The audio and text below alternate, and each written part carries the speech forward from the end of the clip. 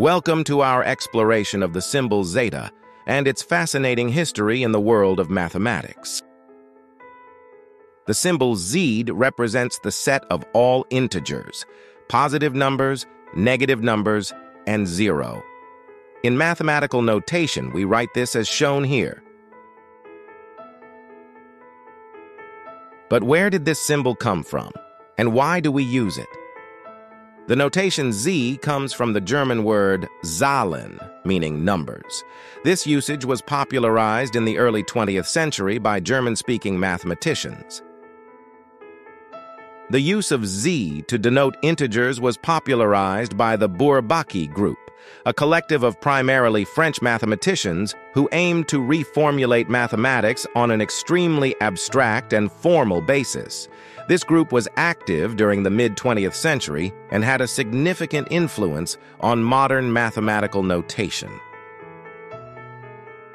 One of the key figures in this adoption was David Hilbert, among others, who contributed significantly to modern algebra and number theory. Z is a part of a family of symbols known as blackboard bold or double-struck letters, used to represent different sets of numbers, like N for natural numbers and R for real numbers. Here are some fun facts about this symbol.